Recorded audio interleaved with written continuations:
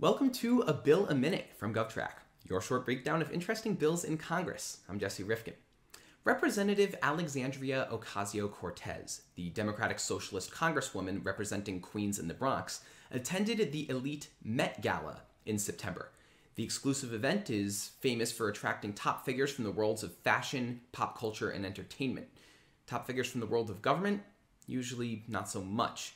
But AOC received considerable attention for the dress she wore on the red carpet, which read, "Tax the Rich," in large red letters.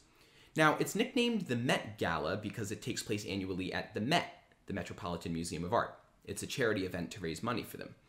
The elected officials in attendance are considered guests of the museum, meaning their tickets are technically not assigned a monetary value.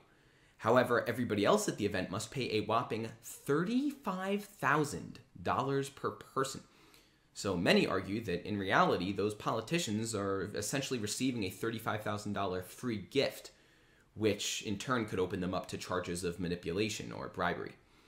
How often does this kind of thing happen at events like this? Well, we don't know. That's why the GALA Resolution was recently introduced in Congress.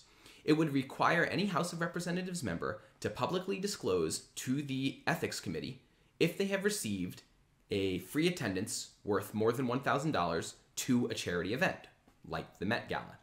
In the name, the GALA Resolution, the word GALA is actually an acronym standing for Greater Accountability from Lawmakers for Americans. It was introduced in the House by California Republican Representative Michelle Steele. Well, inspired by AOC's controversial outfit and her comped ticket, I've created an outfit of my own.